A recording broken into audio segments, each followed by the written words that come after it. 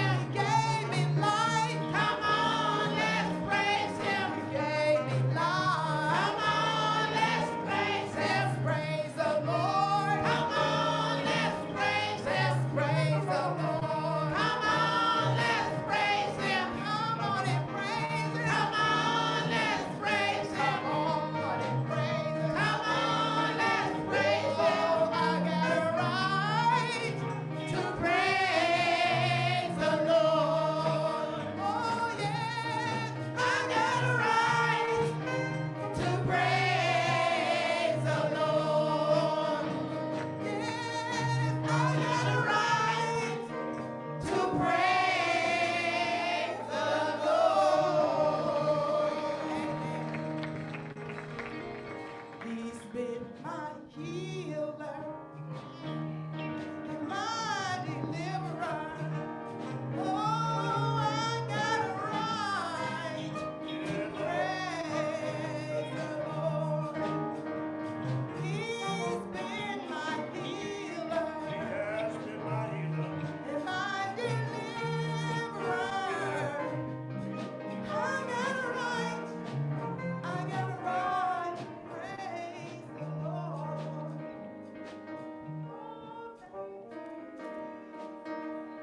Yes, Lord.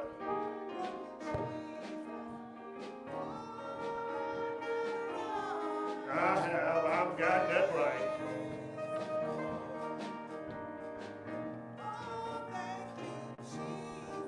I am thankful to him. I have a right to praise. Somebody's still trying to figure it out if you really have a right to praise him. Let me just remind you, it's been a tough week this week. I said I need to remind you that it's been a tough week this week. Regardless of how spiritual you are, regardless of how God has blessed you, if you are a human being, you have come to realize this week that it's been a tough week. I know some Holy Ghost filled folk will tell you that every day is a good day, and it is.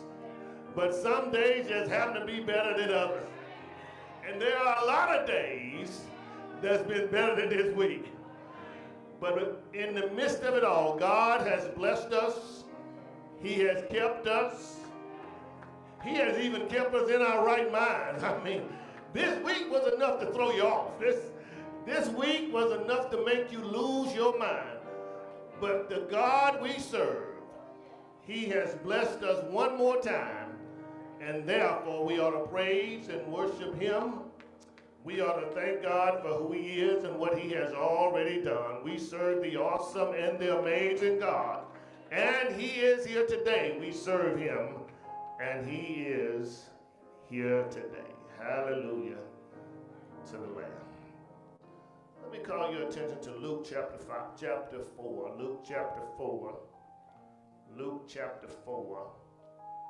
Around it, that's Luke chapter 4. Verses 38 and 39. Luke chapter 4. Luke chapter 4. Verses 38 and 39. Two simple verses there, tucked away into the Gospel of St. Luke. Chapter 4. Verses 38 and 39. When you found it, you will discover these words. Now he arose from the synagogue and entered Simon's house. But Simon's wife, mother, was sick with a high fever. And they made request of him concerning her. So he stood over her and rebuked the fever, and it left her. And immediately she arose and served them. I want to talk about Jesus handles the heat. Jesus handles the heat. Whether you have power or not, in the state of Texas,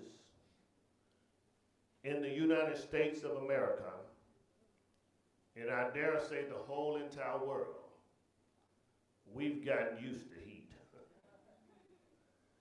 In the midst of global warming, where some say never even exists, we need Jesus to handle the heat. I remember the days in the backwoods in the country of Mississippi, walking through cotton fields in 105 degrees. You can see what we call little monkeys jumping at the end of the road. If you're a city person, you don't know what little monkeys are. There are no physical monkeys jumping, Brother Taylor. But as you look down that road that may be a quarter of a mile to a mile long, in the cotton field, you can see little heat waves doing their breakdance, doing their thing while you're looking down that road and saying, I got a long ways to go, and then I got to get there and turn around and come back. We chop cotton, and when you, city folk, when you chop cotton, you don't chop down the cotton. You chop the weeds around the cotton. And as we chop cotton, we could always see little heat waves in 105 degrees, but 105 in the 60s, 70s, 80s was nothing to be compared to 105 today. That's a different kind of heat. The 20th century heat was heat that you could stand. When we went to church on Sunday, they didn't have air conditioning as we know it. They didn't even have window units. When we went to church on Sunday and it was cold outside, they had what is known as a potbelly stove. And they would put wood in the stove. They would crack the lid just a little bit for some air to get in there because it takes air to create heat. And all of a sudden, the place got warmed. And in the midst of them waiting for the place to get warm, they didn't hold up church like we do till somebody gets there. In the 21st century, you see, we got to wait till more than 2 or 3 gather in his name in order for the service to get heated up because, you know when Aunt Maddie get here, she going to start the old 100. And we know when Miss Suzette gets here, she's going to sing with great conviction. In the 20th century, we didn't wait on that. We would walk in the room. It was cold in the room. And you could hear the men folk patting their feet on the hardwood floor. And it was real hardwood. And they would sing out with an old 100, talk about, I love the Lord, he heard my cry. And somebody over here would get started with that song, and the people over here, I mean, it got hot in the church.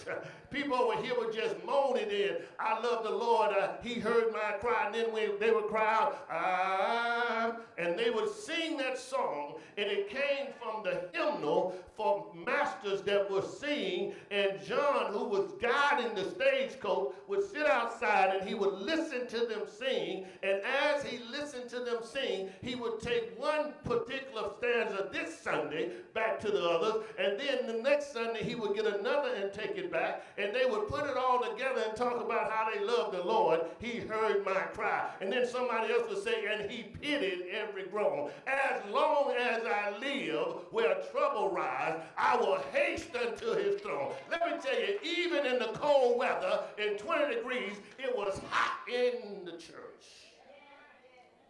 But now we got air conditioning.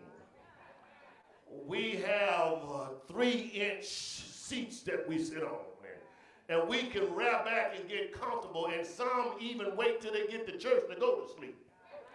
I mean, it's so comfortable at church for some folk, they can sit in the same seat every Sunday and go flat to sleep every Sunday. It's so comfortable. Sometimes I wish we would just take the chairs out, get rid of the pews in some churches, have everybody stand, and if somebody stood, then they may fall out the window, break their neck, like the boy did when Paul was preaching. But we are so comfortable with what God is doing. God has blessed us so much until some people have come to the conclusion, I don't want my children to go through what I've gone through. And therefore we have a bunch of bratty children. A bunch of children that won't work. Children that are healthy. They rather lift weights and exercise than they are to go to work. And then we have raised a group of children who want to take your stuff rather than work for their stuff. I told you, and I told you the other day, a woman heard a ring at her house. She saw on camera the guy was breaking into the house. She leaves her job and goes, and she confronts him in between the two houses, and he's going to launch at her. He shot her. She shot him. Then the news reporter always would find the one with the messed up hair, the one with roller steel in their head, the one that's been up all night that looked like a crack addict. The news reporter put the microphone in her face, and she was reportedly the cousin of the guy that got shot. And she had the nerve, the audacity to ask the news reporter, how else is he going to get his money if he doesn't break in somebody else's house? Lord have mercy. We have come to a point in our lives where we think that life always ought to give us something. We have come to the point in our lives where we've gotten away from Paul's record where he says if a man won't work, he should not eat. Right. I told you Matthew Davis chapter 4 verse 34 says it like this: if a man doesn't work, he ought to starve to death. If a man doesn't work, we ought to watch him dry up and die.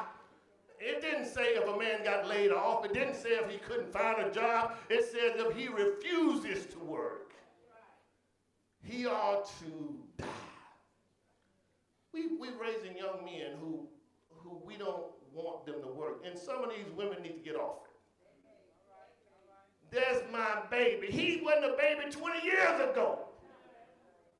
That's my child. He doesn't need to be out there in that hot sun. I've told you, I don't believe that any person who has a 10-year-old or older ought to have a yard man, because the 10-year-old or older ought to be pushing the yard more and mowing the yard himself. We have left the old path. When we look at the text, we find Jesus, after he leaves church, he goes to Simon Peter's house. Some country folk know what it means to take the preacher. Sister Henry know what it means to take the preacher. That's when in the country the preacher would come, and he wasn't nothing but an itinerary preacher anyway. He would come to church on first and third. That was almost a full-time preacher there. When they had church first and third, and then across the street the other church had it second and fourth, and then all of them got together on fifth Sunday, and they had what is known as Union School, where they had Sunday school, and then they got together and had a big picnic. And what they did is they took the preacher. What that means, Sister Hopper, is they would invite the preacher. They would already have it on their calendar for the whole year. And you going to take the preacher this first Sunday. I'm going to take the preacher this third Sunday. You're going to take the preacher. What that means is the preacher and his family get invited over to the house. And while they're at the house, we're going to feed them real good. I'm just going to tell you, growing up as a boy, I hated when they took the preacher. Because the joker would sit in the chair, he would wrap back with all his belly showing, and he would eat everything up, and he would get to eat everything before the children can get anything. I grew up despising the preacher. Because the preacher had privileges that folk that were living in the house could never have. I understand a little better now. I understand a little better now that it's a blessing to be able to take care of the preacher. It's a blessing to be able to take care of the preacher's family. I didn't know why people were so blessed with a little nothing. It's because they treated people right. When we look at the text, my first point to you is Jesus cares for humanity. Jesus cares for humanity. I said Jesus cares for humanity. The Bible says, verse number 38, Luke chapter 4, verse 38 says, now he arose from the synagogue and entered into Simon Peter's house. But Simon's wife's mother was sick with a high fever. That means his mother-in-law was sick with a high fever, and they made request of who? Of Jesus concerning her. knew that Jesus was always concerned about humanity. The problem we find today, men, women, boys, and girls are not concerned about humanity. We can see it as late as yesterday. It doesn't matter if you're for a person politically or not. We must be concerned about humanity. It doesn't matter if you're a Republican, Democrat, Independent, no particular affiliation at all. Jesus is concerned about all men, all women, and all girls. We got to get concerned about humanity. Because when we're concerned about humanity, we realize that we are human beings, and we're just a shot away from going through the same thing that Mr. Trump is going through. It doesn't matter who we are. It doesn't matter where we stand. And I've spoke many times against the policy in the hearts of the man. But I don't want the man killed. I just want him to come so close to death and he'd stare hell in the midst of it.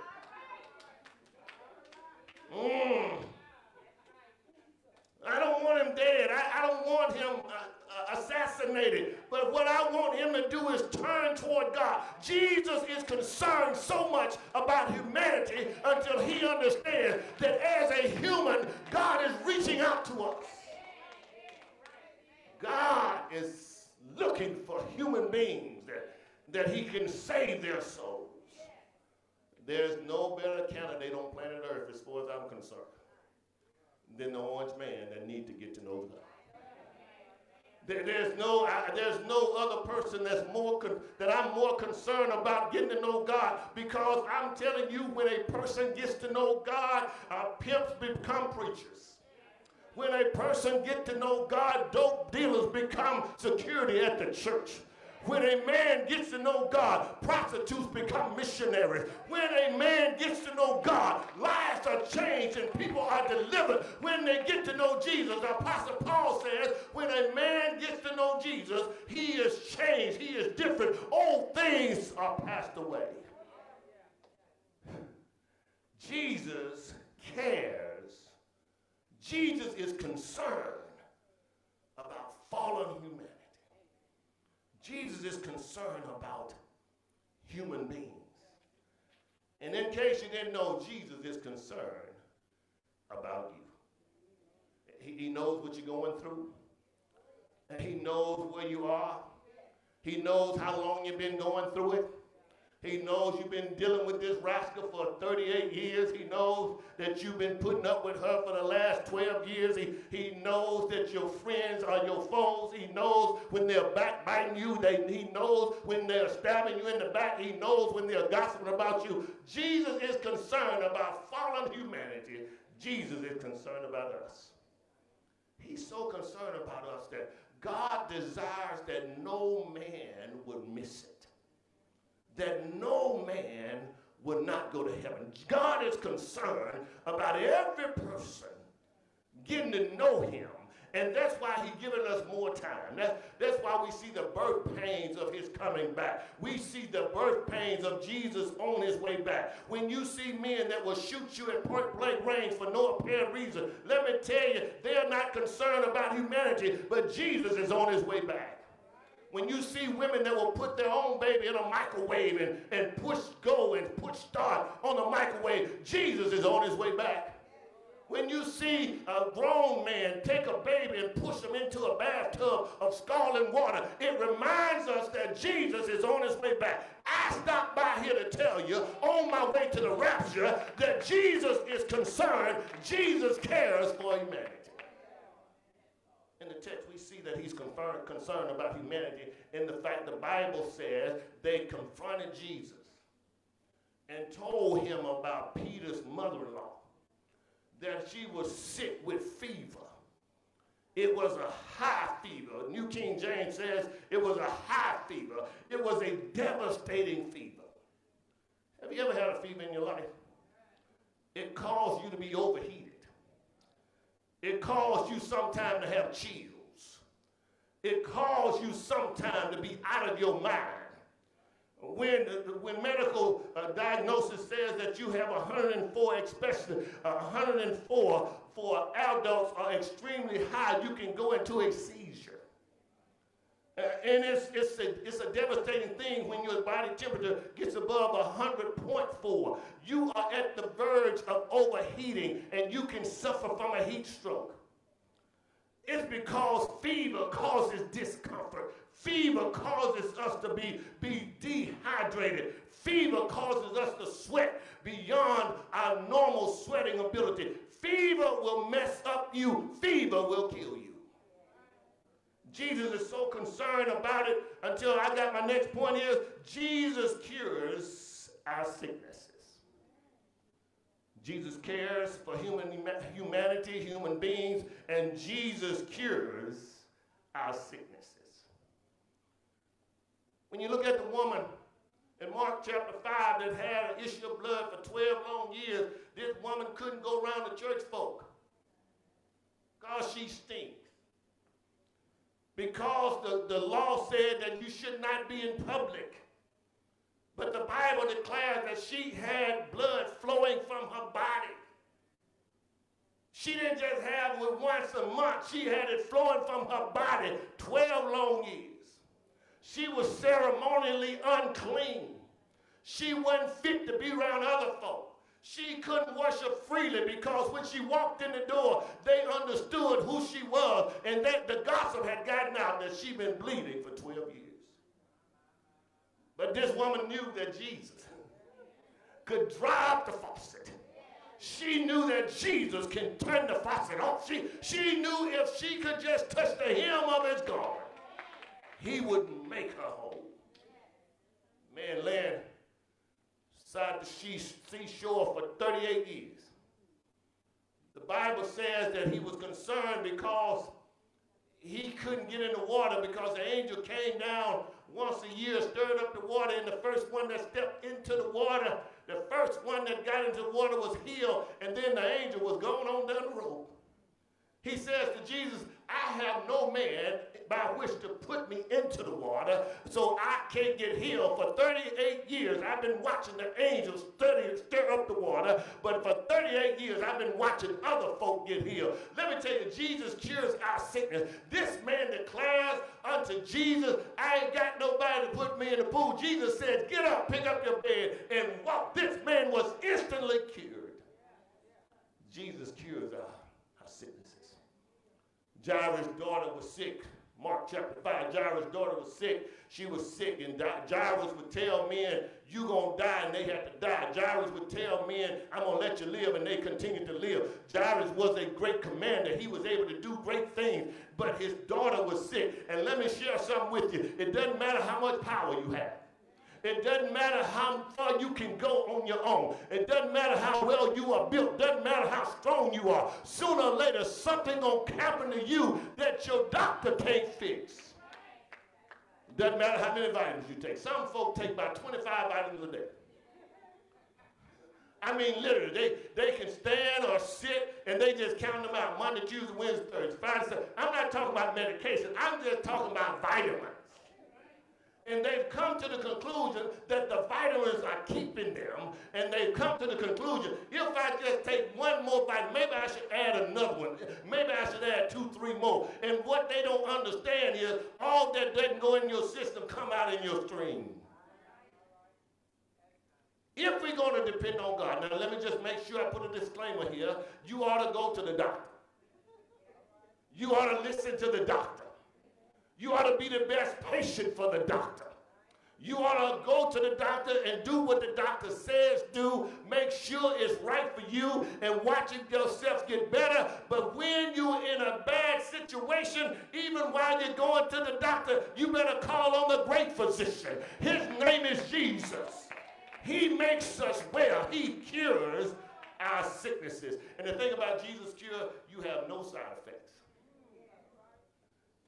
You see, some people can't take ibuprofen because it messes up other stuff. This woman probably could have taken ibuprofen, but she didn't have any. She probably could have taken Advil. She probably could have taken Tylenol, but it wasn't on the scene. And let me tell you, sometimes God will put us in a position where we have to totally depend depend on him, and we have to depend on him alone. How many of you been in a position where you have done all that you can do? You have been everywhere you could go. This woman with the issue of blood had gone to doctors, and those jokers took her money and made her worse and not better. I tell you, Jesus cures our sicknesses with no side effects. You know, they give you a pill for your blood pressure, then your kidney goes bad. They give you a pill for diabetes, then your lungs goes bad. They give you a pill for a headache, then you have internal bleeding. Jesus cures all of our sicknesses without any side effects. Look at this woman. She is sick. She has a fever. This woman is bad off. She is sick unto death. She's past the stage of being hot as you were this week. Some folks can't stand no heat now. And then some of y'all got your own summertime. I mean, some of you, all of a sudden, it's 6-8 degrees in the house, and all of a sudden you sweating and perspiring. All of a sudden you fanning. And I witnessed it just standing here on Sunday. Last week, I saw a woman sitting right over there just fanning. I'm saying, I'm saying, what is the temperature? It's 6-8 degrees. Everybody else is freezing, but she has her own summertime. Jesus can kill the heat. He can cool the flame. My next point is right there in the text. Jesus conquers our opposition. Jesus is able to conquer. Jesus conquers our opposition. In the text it says, but Simon Peter's mother-in-law was sick with a high fever. They made request of him. They went to Jesus and they asked Jesus, if anybody can fix it, we know you can. Verse 39, so he stood over her and rebuked the fever, and the fever left her. Jesus is able to conquer all of our opposition. Your boss man, Jesus, can conquer the opposition. I know you've been passed over. I know they refuse to let you do things that you don't want to do for the Lord, but Jesus can conquer your opposition. I know you're the wrong color. I know you've been the wrong places, and they told you to go around back, and I know they told you that they don't have any seats and no hotel room. I've gone to a hotel room. The woman says to me, we don't have any hotel rooms. Then a guy that didn't look like me walks up. Yes, sir, we have 3, 4 of them. Which one would you like to have? I didn't protest. I just know they didn't want me there. I wasn't comfortable enough to sleep there after that anyhow. Y'all go on with your bad self. Have it your way. But I know that God is able to reposition us. And I went right down the street with a hotel that welcomed me, and they told me that I will not charge you an early check-in fee. And by the way, you can stay here for 2 extra hours when folks check out. We're going to give you favor just because you had the right attitude when you walked in the door. Jesus alone, he conquers all our opposition. Jesus is able to put us where we need to be and not where we want to be. I oftentimes tell the story. I'm participating in my master's degree. I got one last class, Hazelman, one last class, and I'm going to graduate. I'm going to have my master's, and I'm going to invite the church, and I had already invited the church. Now, this is Friday afternoon, and graduation is Sunday, 2 days away. The church knows. My family knows. People are looking for the celebration. I get an email that says, flunk TH501. Flunk TH501. Dr. Eminette has declared that he has flunked me in my last class, the only class I needed to graduate. I saved his class for last so I can concentrate on him because they were bragging about the fact that he's flunked more students than any other professor on campus. So I wanted to go head-to-head with him, one-on-one, taking no other class. But when I walked in the room the first day, he looks at me and says, I know you have a prestigious grade point average. Well, I thought it was a compliment, Sister Woods. I thought he was, I'm just backwoods from Mississippi, you know.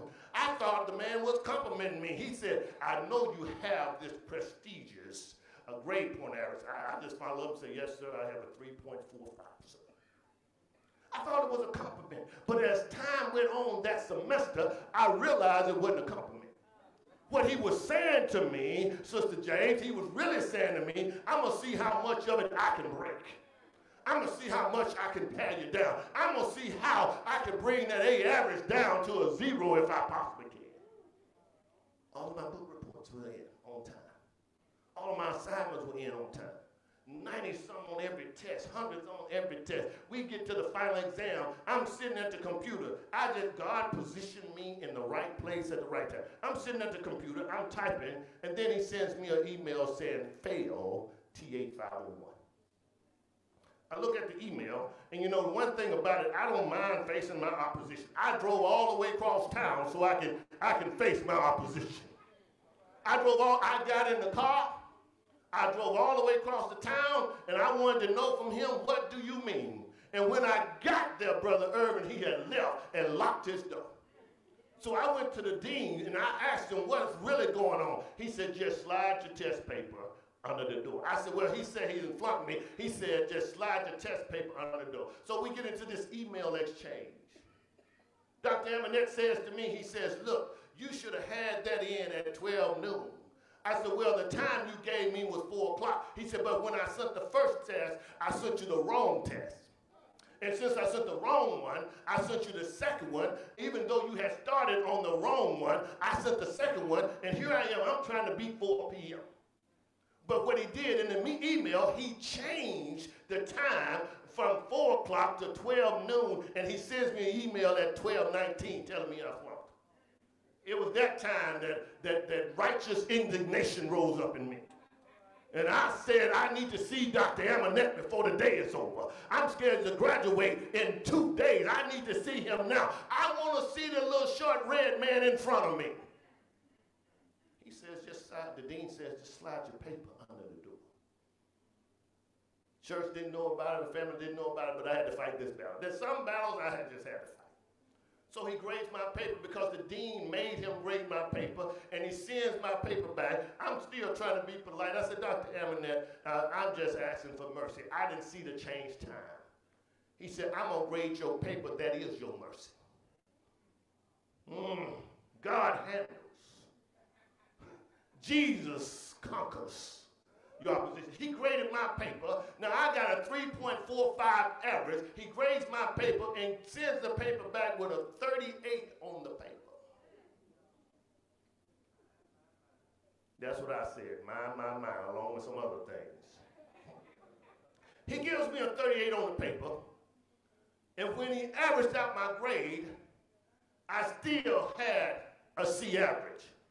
But watch out, God handles your opposition. Jesus places you in places so you can be a testimony to others. I didn't cry about it. I didn't beat him up about it, even though I slept all night long and got up the next day wanting to choke him on the spot. But he graded my paper, gave me a 38, and then when graduation day came, they assigned him to march the graduates in. And because my last name starts with a D, I was the first person he had to look at. And they forced him to walk straight down the aisle and look at me, and you better believe I gave him eye contact. All the way there with my flopping robe on, with my cap sitting with my tassel on the right side. I eyeballed him all the way, Brother Hopper. I looked at him all the way down that aisle. And then when he got to me, he took a turn, and then I was the first one to follow him in. It was killing him. But then to top it all off, we had done some community service, and they chose me for the missionary award of the year. It was killing him. And then when I got my diploma, the dean that told me, that made him grade my paper, the dean said, I want you to walk around here and shake every professor's hand. And the first one I had to shake was Dr. Amonette. Got my diploma, we went outside, everybody, the first and ever C I've ever received in my master's, and I walk outside, and there's Dr. Amonette. I said, honey, baby, take this picture. Dr. Amonette, come on here, let's take the picture. I took the picture with Dr. Amonette. I savored that picture. I keep that picture. I look at that picture to remind me that Jesus is able to conquer all of our oppositions.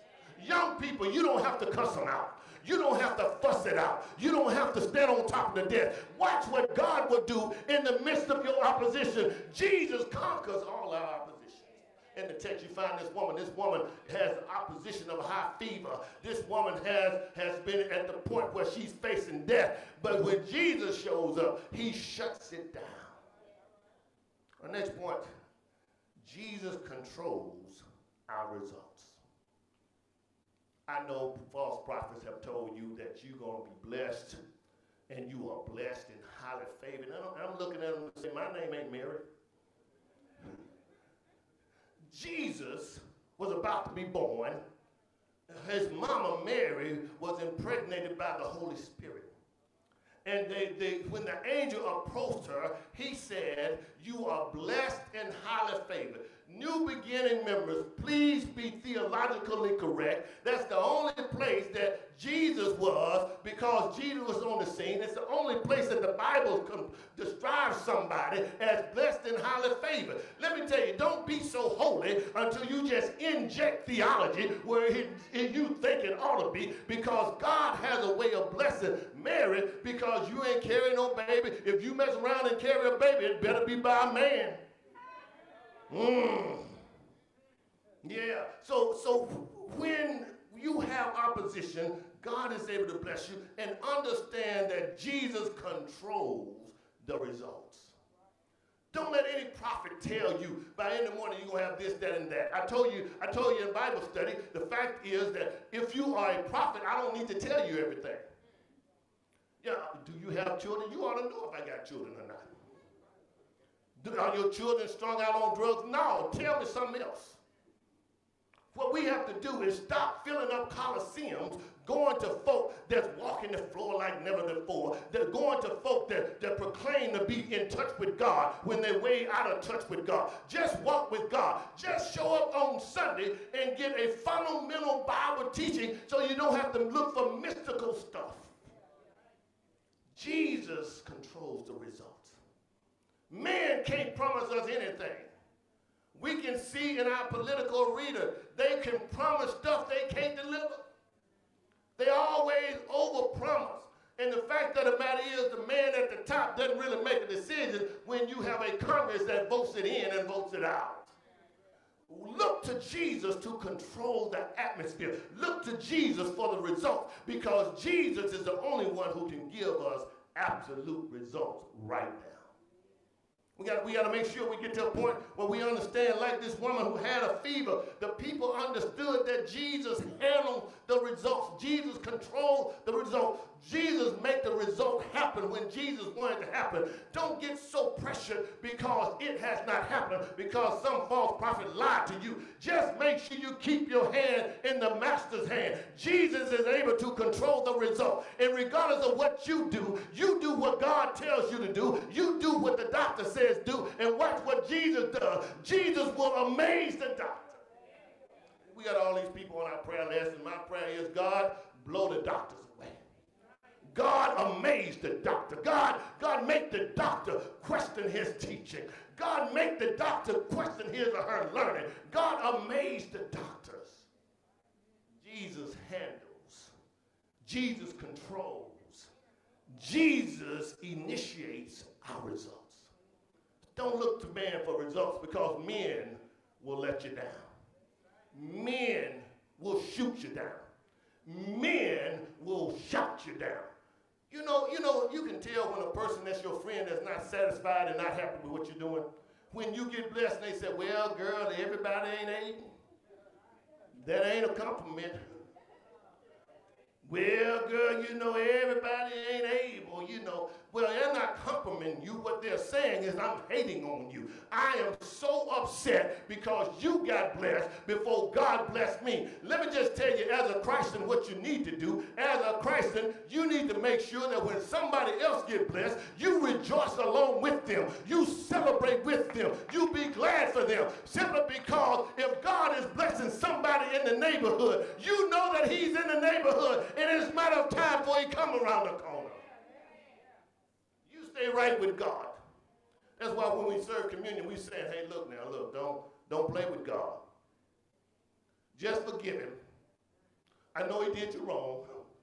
Just forgive her. I know she intentionally did you wrong, but get yourself right with God so Jesus can control the results.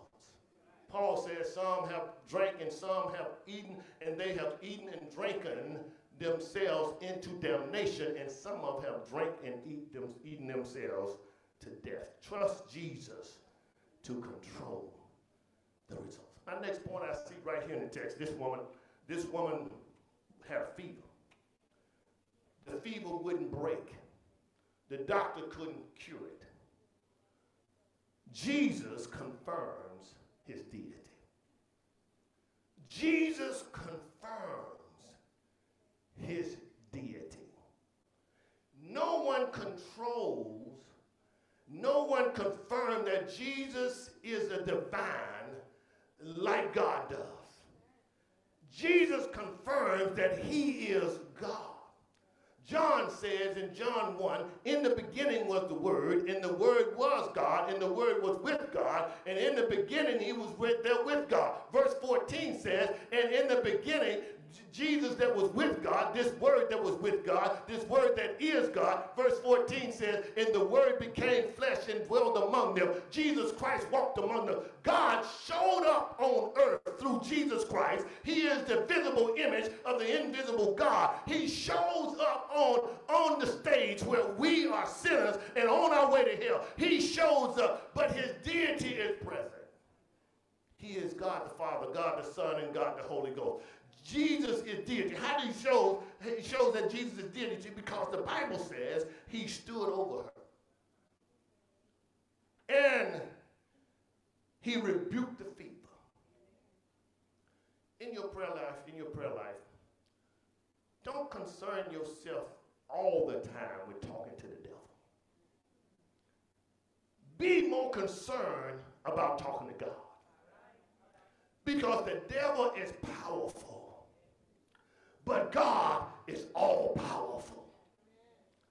God, the devil he got little imps that go places, but God is all present.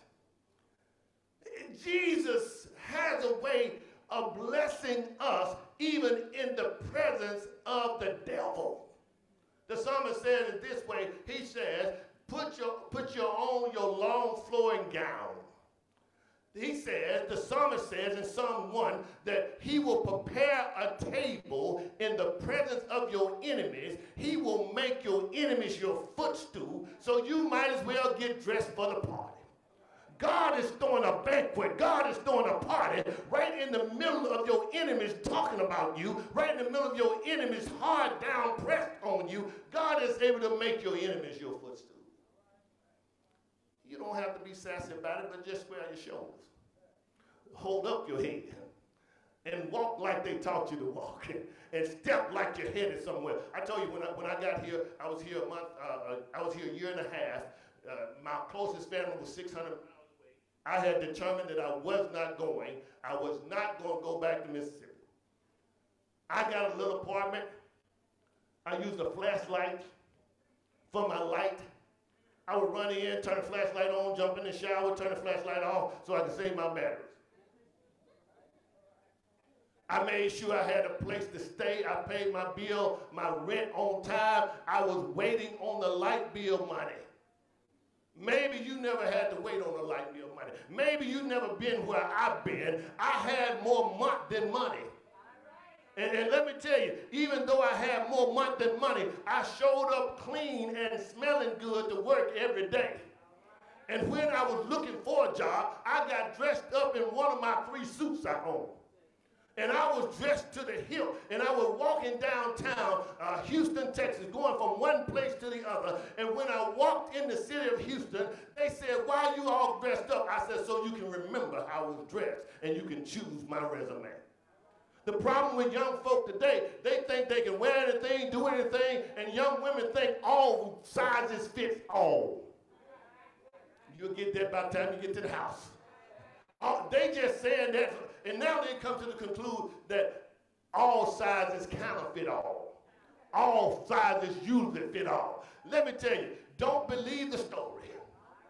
All sizes don't fit all, and if you can't breathe in it, it's too tight. Jesus concerns himself. He confirms his deity, and he confirmed his deity even during the midst of the storm. When the storm was headed one way and we were relaxed, and the news reporter just kept saying, don't get relaxed. Don't take it for granted. But 99.9% of us got relaxed and took it for granted, and all of a sudden the lines along at the gas station. There's no food on the shelf. Let me just ask y'all a question. You can talk back to me if you can. Why people don't have food in the middle of emergencies when they have food all year long? Why do I have to get in a long line at the last minute? We know hurricane season coming in June every year. Why do I have to wait to stock up? I got to wait to hear the man says, the meteorologist say, I got to wait to hear the meteorologist say, well, you better stock up. No, I ain't stocking up. I ain't going down that long line. I'll wait till the line die down. I ain't going down there fighting. You can run out of gas sitting in the gas line trying to get some gas. But we're not prepared. Jesus confirms his deity in that we got so relaxed and all of a sudden the storm turned toward Houston. And then we got this big panic. Folks getting upset with their boss because they can't go home and get off. People all upset. God does what God wants to do. When God wants to do it. Any way God wants to do it, with whom he wants to do it, anytime he wants to do it. The God we serve is a sovereign God, and because he is sovereign, he doesn't tell us everything he's doing before we do it. He's God. Jesus confirms his deity. My next point, Jesus causes us to serve. Jesus causes us to serve. Look at verse 39. Verse 39 says, so he stood over her and rebuked the fever. He shut it down. The fever retreated, left her. And immediately she arose and served them. Let me tell you, when you've gone through some things, people telling you it doesn't take all that, that just confirms they haven't gone through anything. Because when you go through some things, people saying, preacher, you ain't got to raise your voice like that. Let me tell you, I'm the watchman on the wall, and I'm telling you, you better be warned. You better stay faithful. You better make sure that you do the right thing now because Jesus is coming back again. Somebody tell you, going down to that church, man, you can enjoy church online. But Hebrews chapter 10 says you ought not forsake the assembly of yourselves together. We ought to come together in fellowship together. We ought to come together and iron sharpens iron. We ought to sharpen each other. And we wonder why we back in person when we got stuff going on that we can see everything all over the world. During COVID, some folk will watch 6 different churches, but they gave to none. I think I said that again. Folk watch 6 different churches, but financially gave to none. And some people got an excuse why they didn't give during COVID. Don't you know your church goes through some stuff? You would not imagine the amount of money we spend just on AC. And it's like every summer is something. Every summer is something new. And it waits right good to June and July hits. So I'm praying, Lord, don't let the devil, don't let the cankerworms eat up what you have given to us so we can continue to give to you. God is able to control the results, and God is able to put us in a position to serve. I'm telling you, when you've been through something, you look to see where God is at work. When you've gone through some things, you look to see where God can use you. When you have not been able, I got several calls. I have several calls when we were out for COVID. We got to get back to church. I'm about to go stir crazy looking at these walls. I'm tired of walking the neighborhood 2-3 times a day. We got to get back in church. And then when we open the church, one woman says to me, when this is after a funeral. You know, people get so emotional at a funeral. I have administered so many funerals of folk I hadn't seen in years and family members that just don't show up. But at the funeral, I'm kind, I'm loving, I'm trying to comfort them through. One woman said, my niece and I, we're going to be back in that church as soon as the doors is open. Now, this is August. As soon as you open the church back up, we're going to be there every Sunday. I said, baby, we've been back in the church since August of last year. You done missed 9 to 12 months already. And guess what? Still, how long since 2020 is for 4 years, they still hadn't shown up. We have to understand that when you go through something, God is positioning you to serve him the better. The Bible says this woman, fever left her, and as soon as her fever left her, she arose and immediately began to work for the Lord. Let me tell you, there's too many people sitting on their lawns, too many people sitting on their hands, too many people watching other folk do. It's too many people that saying, it's not my job. Don't walk past paper, pick it up. Don't walk past children being abused, say something. Don't walk past things that need to be done. Don't let your community die down. Make sure you work and serve. Make sure you become a missionary for the Lord. You got to do something. You got to do something. I challenge you today to ask the Lord, Lord, what more can I do to serve you? What more can I do to serve my church? Lord, what more can I do to serve my community? When Hurricane Harvey hit, we had to take in some people, and when we got electricity, I went in there and knocked on doors, told my daughter, y'all got to get up out of here. We going down to the city hall.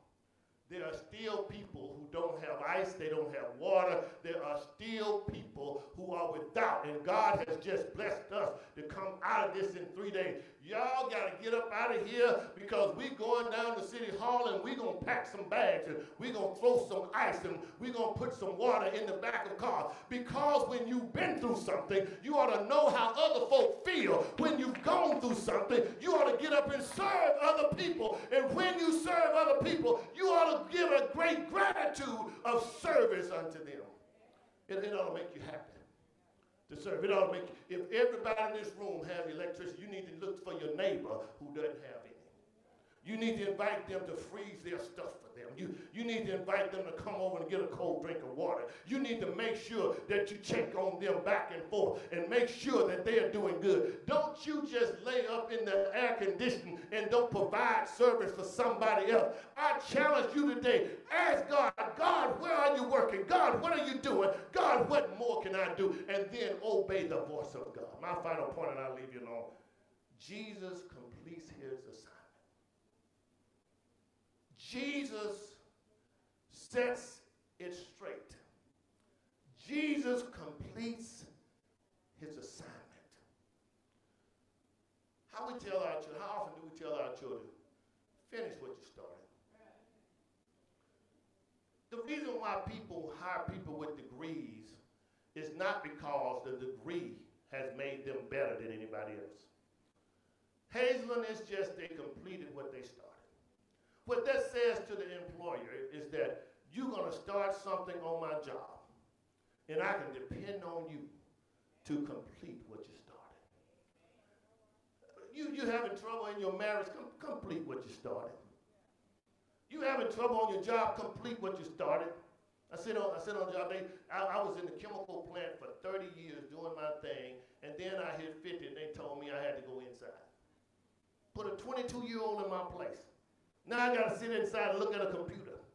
And I've been doing this for 30 years, and I know it like the back of my hand. And the 22-year-old said, I ain't never seen the inside of a chemical plant before in my life. And then he said, I get sick and tired of walking through the plant, and everybody asks me, where's Matt Davis? Where's Matt Davis? I'm about to tear this FlowServe tag off so they won't know I'm representing FlowServe. But because I was angry, because I was so upset, because they had done me wrong, they didn't want the old man in the plant anymore. But just because, young people, they had done me wrong, I had to sit at the computer and I had to make sure that I engineered from the computer instead of in the field. What I had to do is sit there and make sure that those in the field looked good. And as I made them look good, I'm preparing all the time my resume. I'm looking for another job, but I got a good attitude, a smile on my face. I'm not holding a chip against anybody else. I am going to walk in there and give it my best. And as I gave it my best, they began to allow me to do whatever I want to do. Go and come. I told my supervisor, look, man, I got an interview today. I need to be off. They'd allow me to do whatever I wanted to do. Then when I gave my letter of resignation, I pushed it to him. He pushed it back to me because I kept my head and my hand in the right place. And when you keep your head and your hand in the right place, they were amazed that I was able to accomplish things, even in my distress, that no one else was able to accomplish. He wouldn't even accept my letter of resignation. I said, but I got to go now. What you want to do, you want to move from one relationship to the other on your own terms. You don't want them to put you out. You don't want them to fight over you. You don't want them to do regulations just to fit you. You want to be able to serve and complete your assignment. Some of you are on assignments today. And while you're on your assignment, ask God, how do I complete my assignment? We have too many quitters. We have too many people giving up. I say to you, don't throw in the towel. Don't give up. Don't give out. Don't give in. Keep your hand to the plow. The Bible teaches that if a man, a woman, boy, or girl put their hand to the plow and they turn back, they're not fit for the kingdom. Stay with the Lord. Let him use you. Let him use you to serve other people. And when he uses you to serve others, you ought to get a great sense of accomplishment because you are serving God. Don't retire. People who are retiring, you ought not retire on God. When people retire, this is what they say. I'm going to do what I want to do, when I want to do it, the way I want to do it, anytime I want to do it. I'm going to just sit down and do whatever I want to do. If I don't want to move that morning, I ain't going to move. But an object at rest will remain at rest until it moves. An object in motion will remain in motion until it's acted upon by an equal or greater outside force. You got to move. You got to do something. You got to make sure that God is utilizing you. This present day suffering is not to be compared to the glory that is yet to be revealed to you in Christ Jesus. This is just a short period of time. Matter of fact, it's a very short period of time. You live 120 years. It's still a short period of time compared to eternity. Over yonder, we're going to rejoice. Over yonder, we're going to be rewarded. Over yonder, God is going to bless us. Jesus made sure that it happened. Over 2,000 years ago, Jesus of Christ, I tell you, he died on Calvary. Mean men killed him. Mean men whipped him. Mean men hung him high. Mean men dropped him low. Mean men pierced him in his side. He died, I tell you, on Calvary. They took him off the cross. He's going to finish his course. He's going to finish his assignment. They laid him in a borrowed tomb. It was a borrowed tomb because it didn't need it that long. It was a borrowed tomb because early that third day morning, he got up with all power in heaven and earth in his hand. The Holy Ghost raised up a dead Jesus. And as he has raised up a dead Jesus, he can raise up you today. The door of the church is open. The invitation is extended. Jesus handles the heat.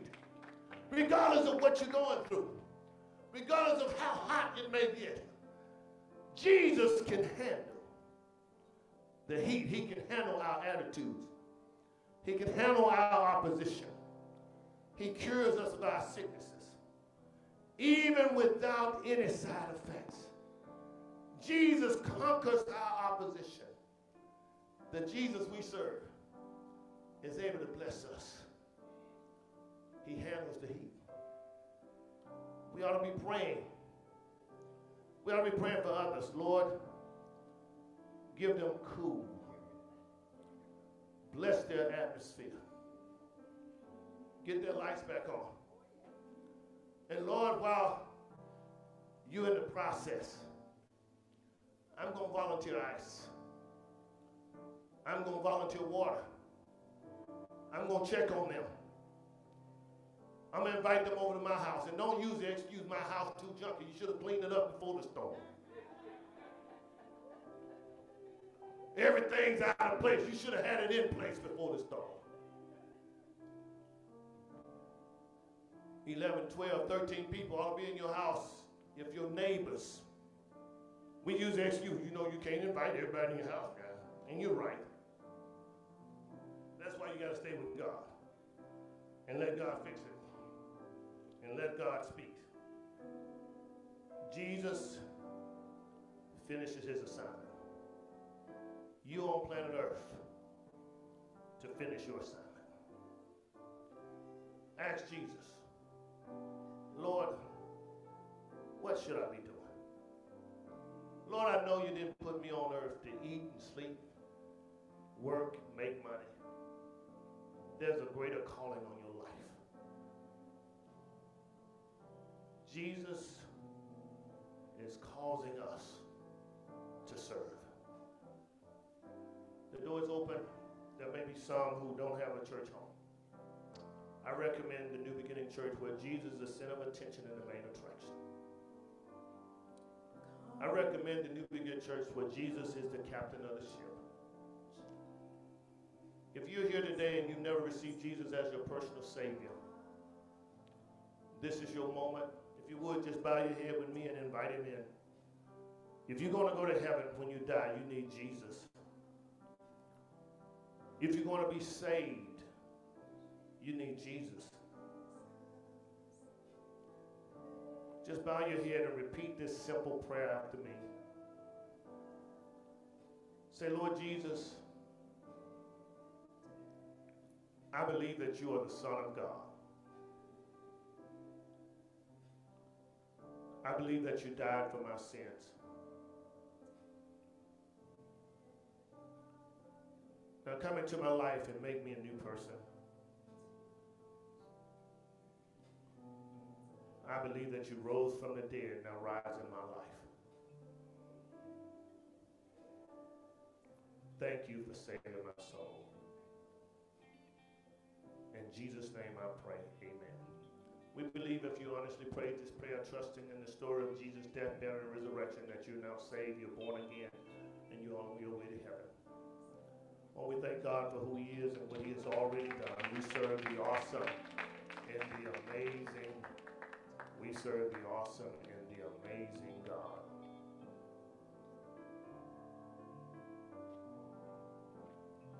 It is offering time. It is offering time. It's time to give to the Lord through tithes, offering, and sacrificial gifts. If you want an envelope or need an envelope, please raise your hand and you will be served. Please raise your hand way up in the air and you will be served. If you want to give electronically, you can give by way of Zelle. Our Zelle account is Lifting.Jesus@yahoo.com. Lifting.Jesus@yahoo.com. Lifting.Jesus@yahoo.com is our Zelle account. If you want to mail in your gift, you can do so by mailing to P.O. Box 503, Missouri City, Texas 77459. That's P.O. Box 503, Missouri City, Texas 77459. P.O. Box 503, Missouri City, Texas 77459. We thank God for another privilege to give unto him. Thank God for a privilege of giving to him. Amen.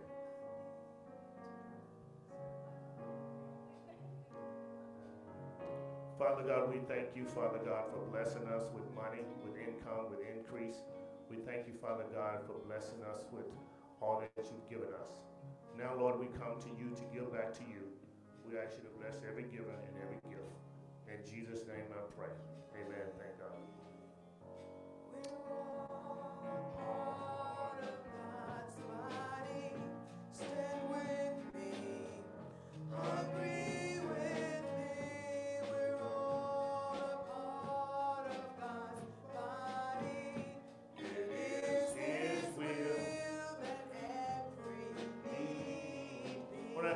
To stand, follow first impressions from the rear to the front.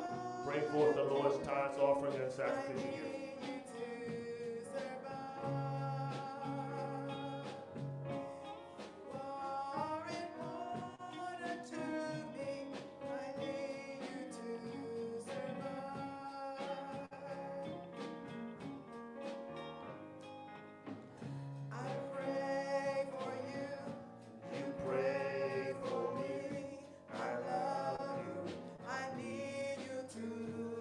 decide to stand, follow first impressions from the rear to the front, bring forth the Lord's tithes, offering, and sacrifice gifts. I need you to survive. It is His will that every need be supplied. You are important to me. I need you to survive.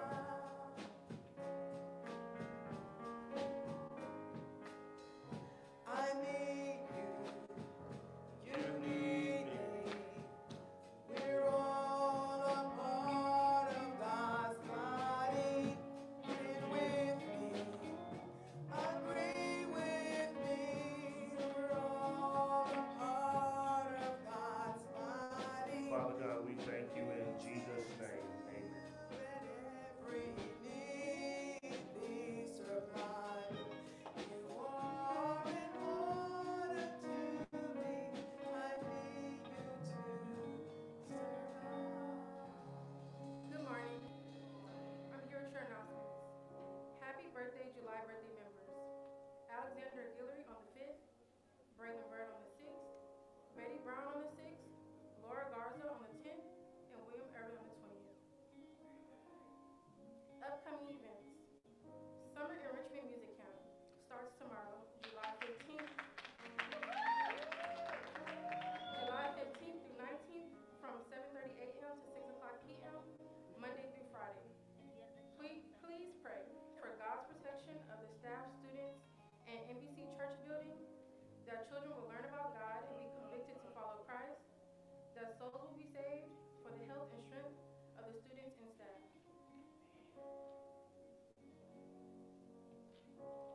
Calling all willing workers. Please join us today at 5 o'clock p.m.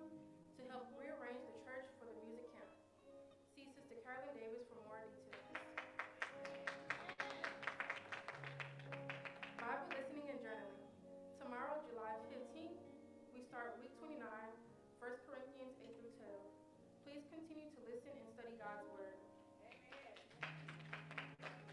You are invited to attend a musical extravaganza. Morning premiere. Thursday, July 18th, 10 o'clock a.m., New Beginning Church.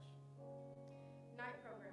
An evening of musical talent. Friday night, July 19, 2024 at 6:30 p.m. at the New Beginning Church.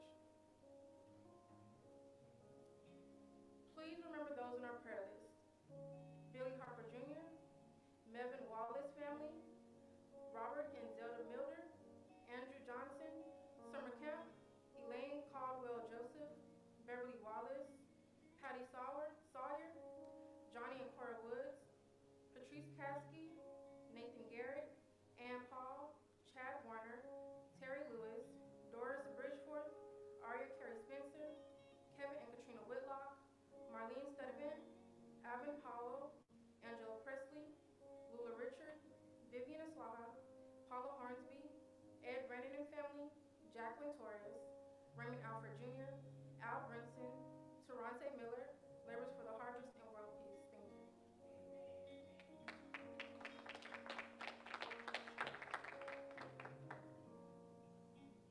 Thank you, Hazel. Please, as you spend your time in prayer, please remember everyone on our prayer list. We want to make sure we remember Brother Harper, Brother Billy Harper Jr., correct? Brother Billy Harper Jr., Andrew Johnson. We're still praying for Sister Beverly Wallace, Elaine Caldwell. We want to lift up the Miller family,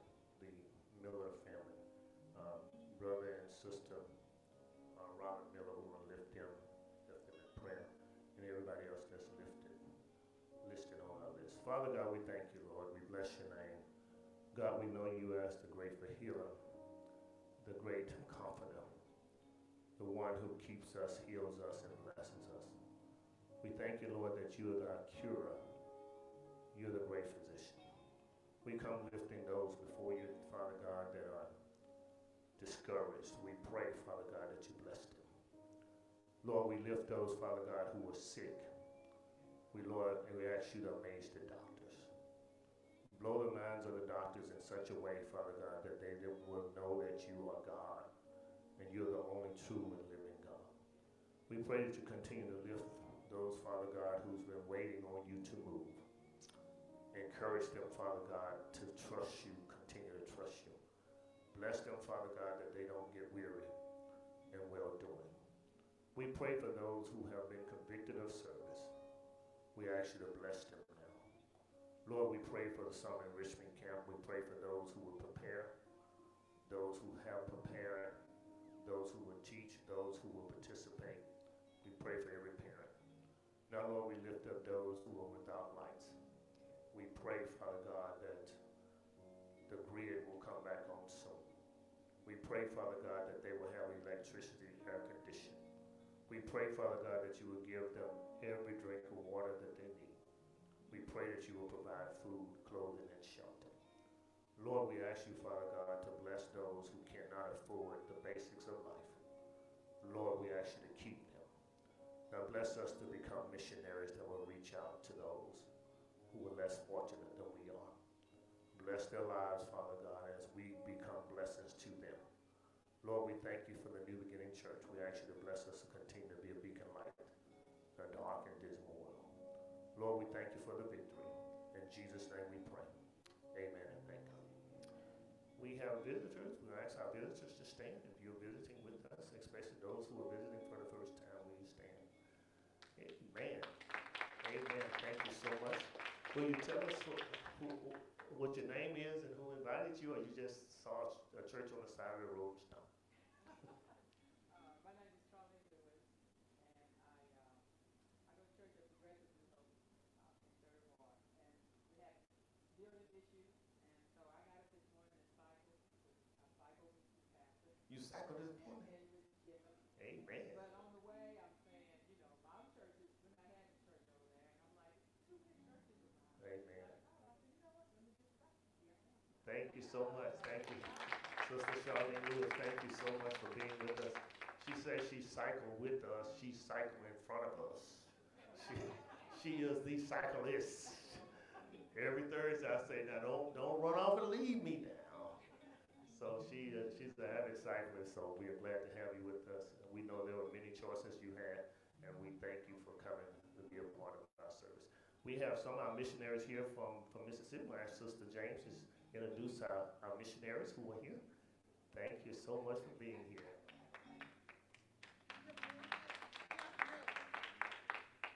We're so glad to be here. We have Tiara and Grace. And we look forward to seeing you all at 5 o'clock this evening and help us transform this place into Amen. Amen.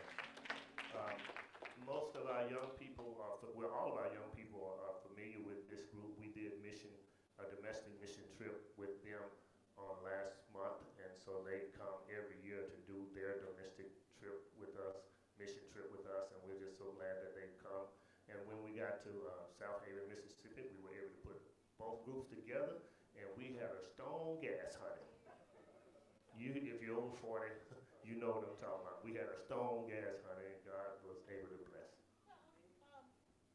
Speaking of that, thank you all so very much for just helping your young people and just allowing them to come up there to our church at Graham Baptist Church. It was wonderful, wonderful. I mean, people are still talking about it. It was amazing. So we just truly thank you all so very much. And we look forward to you all coming back next year. Well, glorify your name, Lord. Hallelujah. Well, praise him. Praise him. Praise him. And while we're on that subject, those of you who supported our mission trip, as you can see, our thermometer is right near the top. I don't know who put it there. I don't know if it's true, but we're very close to $40,000. So thank you so much for your donation. And our children had an opportunity to go to 2 civil rights museums, B.B. King Museum as well as the National Civil Rights Museum. They were able to perform at 6 different locations. We were able to perform for senior citizen housing complex. We were able to pack bags for senior citizens that are less fortunate than we are.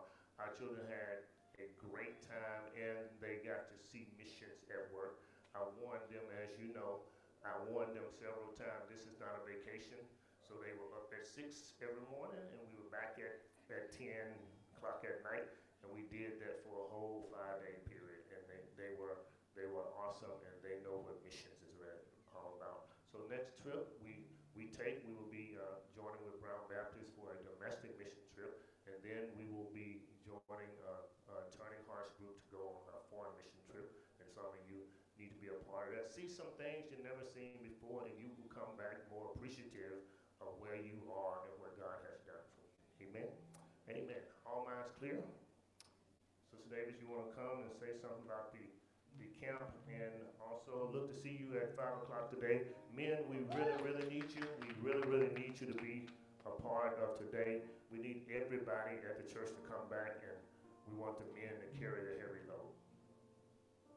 The thing I have to say is just pray. Just pray and let God work. Thank you so much. The only thing she said is pray. I said pray and show up and participate. Why don't we stand? Church, say amen. Let the church say amen. God has spoken. Yes, he has. Let the church say amen. Oh, let the church say amen. Let the church say amen. God has. God has spoken. Yes, he has. Let the church Say amen. Father God, we thank you now. We honor you. We bless your name. Lord, we thank you, Father God, that Jesus handles the heat. Jesus takes the heat off of us. Jesus is able to bless us. Jesus controls the atmosphere. Jesus gives us the results. Thank you, God, that Jesus is able to keep our opposition away. Lord, we ask you to bless us now as we go down from this place. Bless us, Father God, that we will remember what Jesus has done for us, and bless us to continue to be a beacon light in a dark and dismal world. Now unto him who is able to keep us from falling, unto him the only Son of God, unto him be power, glory, and dominion. Until we meet again, let us sing together. Amen.